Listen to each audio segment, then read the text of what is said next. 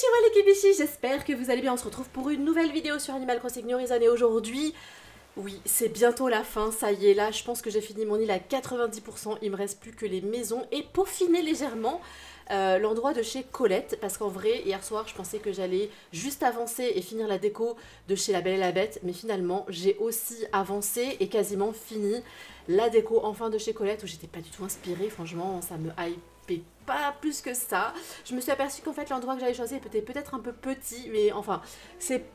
Ouais, j'étais pas inspirée et je trouvais pas d'inspiration ni sur Pinterest ni sur Instagram. Bref, n'hésitez pas ceux qui sont abonnés et ceux qui sont pas abonnés à la chaîne et qui aiment mes aventures sur Animal Crossing, eh bien à vous abonner, à mettre un petit like. Et tout de suite, eh ben je peux commencer déjà par peut-être vous montrer la carte de l'île. On est sur Fantasy, donc mon île Disney, 90%. Ouais, de l'île est fini maintenant. Il va me rester plus que, comme je vous ai dit, eh bien chez Colette et les maisons.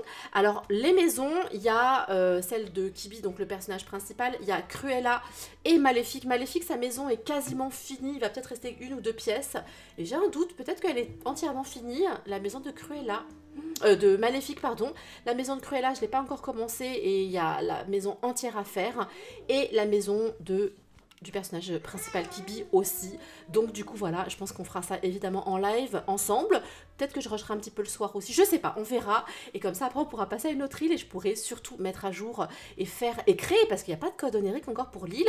J'ai tous les habitants évidemment que je voulais pour cette île là et du coup c'est trop cool. Bibi qui fait Bambi, on a Abraham qui fait Sven de la Reine des Neiges, on a Neferti qui a été kidnappé par des pirates des Caraïbes et qui se retrouve eh bien, à travailler dans une boutique souvenir pour les pirates des Caraïbes. On a Blanche qui fait Elsa de la Reine des Neiges, on a Pauline qui fait Mulan, on a Fanny qui fait Madame Samovar, pardon, de La Belle et la Bête, la tasse de La Belle et la Bête. On a Dalma qui fait les 101 Dalmatiens, Colette qui fait Vaiana, Marina qui fait La Petite Sirène et Robert qui fait le chat de Cheshire d'Alice au Pays des Merveilles. Bref, voilà un petit peu pour le point. Je suis désolée pour tous ceux qui savent déjà tout ça. Eh bien ça fait un peu répétitif, mais s'il y a des nouveaux qui découvrent la chaîne, eh bien c'est important aussi d'expliquer un petit peu. Bref, du coup pour chez Colette on va commencer, c'est juste ici. Alors, hop, bon, je vous ai dit, j'avais vraiment du mal à trouver, mais du coup, eh bien, voilà ce que ça donne. J'ai laissé la statue moi ici. Peut-être qu'il m'en faudrait d'autres. N'hésitez pas à me dire qu'est-ce que vous en pensez. Et n'hésitez pas évidemment si vous avez des suggestions à me les faire comme d'habitude dans les commentaires de la vidéo. Ensuite c'est parti. Donc il y a le camping qui est juste ici. En vrai je trouve que ça fait bien, ça fait tropical. J'ai mis ce motif que j'aime bien aussi avec les espèces de petits bateaux. Les stands juste derrière. Du coup j'ai rajouté les petits bancs, pas les petits bancs, les petits tabourets de tronc qui font un petit peu genre bar de plage. Avec cocktail et puis voilà ce que ça donne avec le motif que j'aime beaucoup, j'aime énormément ce motif, je trouve qu'il fait grave tropical, mais surtout c'est le motif en fait du bateau de Vaiana et du coup je trouve ça cool. Il y a Sibylle qui m'a fait suggérer de mettre des bateaux à voile, mais je les trouve trop modernes pour faire Vaiana, donc n'hésitez pas à me dire qu'est-ce que vous en pensez. Est-ce que vous êtes plutôt de l'avis de Sibylle à mettre les bateaux à voile ou pas? J'ai hâte de vous lire et de voir un petit peu qu'est-ce que vous pensez de cette décoration là. Et du coup comme j'avais pas trop d'inspiration, je me suis dit que j'allais faire une plage un peu de coquillages et surtout de rochers, et je me suis souvenu qu'il y avait les rochers schistostega qui rendent très très bien. Il y a plein de personnalisations différentes de couleurs et je trouvais que blanc comme ça, et ben c'était cool, ça fait un peu rocher gris et bref, voilà ce que ça donne. J'ai mis le banc tronc juste ici pour faire genre, vous savez, comme si c'était un bois flottant, vous savez les bois qui ont été pendant très longtemps au bord de mer ou dans la mer, et du coup ça fait un espèce de bois qui ont des formes un peu sympas. Bon, celui-ci il n'a pas une forme sympa, mais bref, c'est pour faire un peu bois flottant. J'ai rajouté des palmiers, des cocotiers pour meubler un petit peu plus. Voilà, j'ai utilisé après mes petits motifs. J'en ai pas mis par ici des motifs, j'aurais pu peut-être mettre un peu de motifs par là, mais de toute façon il faudra fignoler. Et j'ai mis quelques rochers, peut-être qu'il manque un peu plus de rochers, vous savez, comme les grands rochers, le rocher plat. Enfin bref, voilà un peu ce que ça donne. Bah j'ai trop hâte de voir un petit peu qu'est-ce que vous allez me dire et qu'est-ce que vous pensez de cette déco de chez Vaiana. Bref, on va tout de suite se diriger vers la décoration évidemment de La Belle et la Bête. J'ai trop hâte de vous montrer parce que je suis très contente, j'étais pas du tout à l'aise sur cette décoration là et je suis plutôt contente de ce que j'ai fait. Je suis plutôt contente de ce que j'ai fait. On va passer par le jardin, comme ça on arrive pile poil devant. Et c'était dur, c'était très dur. Oh my god, il y a plein de mauvaises herbes ici, à force de téter franchement. Aïe aïe aïe, attendez, vous savez quoi, je la ramasse parce que ça fait crado dans le jardin de Mulan, là franchement ça le fait pas du tout. On va ramasser juste ici aussi. Voilà, le fossile, je le laisse, c'est pas très grave. Ouais, je vous disais, franchement c'était dur cette déco, c'était très dur. Et finalement, eh ben, je suis contente, il y a juste une petite chose où je suis un doute et du coup ça tombe bien, comme ça vous allez me dire qu'est-ce que vous en pensez comme d'hab. Bref, c'est parti. Oh, déjà d'ici, franchement j'aime bien la vue. Voilà ce que ça donne. Ça rend vraiment bien avec les panneaux, franchement j'aime bien.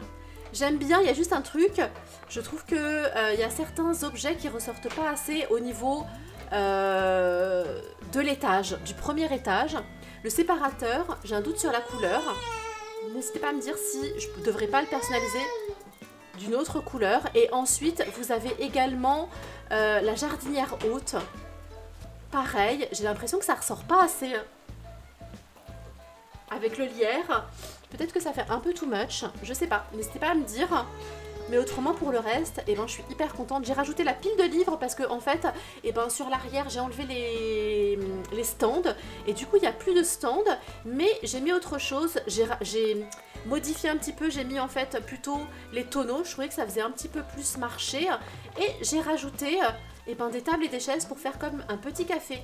Alors d'ici, je trouve que ça fait cool. Mais de loin, la jardinière haute, eh ben, je trouve que ça fait un peu chelou. Je sais pas. Donc voilà ce que ça donne pour genre le petit café et ensuite évidemment bah, j'ai continué en fait, c'est la continuité de ce que j'ai fait hier. J'ai rajouté évidemment des cloisons simples avec le motif, j'ai rajouté le puits parce que vraiment je sais pas, j'ai l'impression de visualiser ce puits quand Belle elle se promène dans la rue et du coup bah, je l'ai rajouté avec le seau. Alors oui évidemment un seau en bois aurait été beaucoup mieux dans l'ambiance mais j'ai pas le craft donc du coup et eh bien pour l'instant ça sera un seau en fer. Voilà ce que ça donne aussi pour le dessus, n'hésitez pas à me dire. J'ai essayé de mettre une petite cloison courte avec un chasse flora ou je sais plus comment ça s'appelle, vous savez la plante là, et en vrai franchement je trouve que c'est pas trop mal. Franchement je trouve que c'est pas trop mal. Bref voilà ce que ça donne pour ce petit coin là. Ensuite eh bien on a l'autre côté de la maison de Fanny. Franchement je trouve que visuellement c'est cool, j'aime bien le bac à lessive et regardez sur ce point de vue là, en vrai franchement je trouve ça plutôt cool, je suis plutôt satisfaite parce que je vous dis voilà vraiment j'étais pas à l'aise avec cette déco, genre j'étais vraiment pas du tout à l'aise et je trouvais que c'était petit, je me suis dit que ça allait visuellement que ça allait être très dur à placer des meubles et tout et finalement franchement et ben c'est cool, j'ai déplacé du coup la pompe à eau, je l'ai mise juste ici. J'ai essayé plusieurs personnalisations pour la pompe à eau et en vrai vert, et ben je trouve que c'est bien. Il y avait ça que j'avais grave envie de placer, je sais pas pourquoi, parce que j'ai l'impression que dans la ville, et ben il y avait ce truc, l'abreuvoir, je sais pas pourquoi. Bref, du coup voilà ce que ça donne pour ce côté-là. J'hésitais en fait à enlever l'abreuvoir et la brouette. Et mettre également encore des chaises et des tables pour faire aussi petit café. Bah, n'hésitez pas à me dire ce que vous en pensez, mais je trouvais que peut-être que ça aurait fait un peu trop. Et du coup, j'ai rajouté évidemment une rose rouge pour rappeler eh ben, la belle et la bête.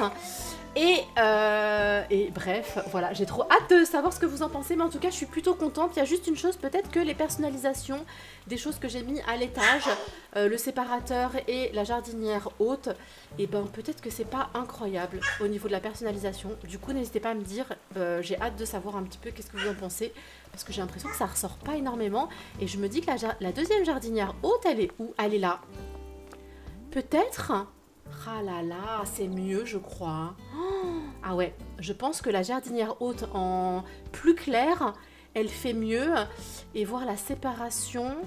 Ah et peut-être que la séparation en vintage, c'est peut-être mieux aussi. Peut-être qu'il aurait fallu du clair et que là c'est un peu trop foncé. C'est peut-être pour ça que ça ressort pas assez. Je pense qu'à mon avis, ouais, c'est peut-être ça. Bref, n'hésitez pas à me dire qu'est-ce que vous en pensez. En tout cas, bon je le redis encore une fois, je suis très contente de ce que j'ai fait parce que voilà c'était dur pour moi cette décoration là. Vraiment j'ai pas l'habitude de faire ce style de déco et du coup ben, c'est cool, je trouve que c'est bien, je suis satisfaite de ce que j'ai fait.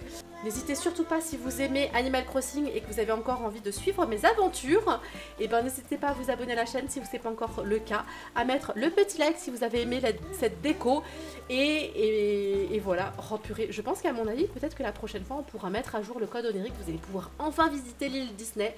Bref, je vous laisse ici, je vous fais des énormes bisous et je vous dis à très vite dans une prochaine vidéo sur un live. Des bisous les Kibishi.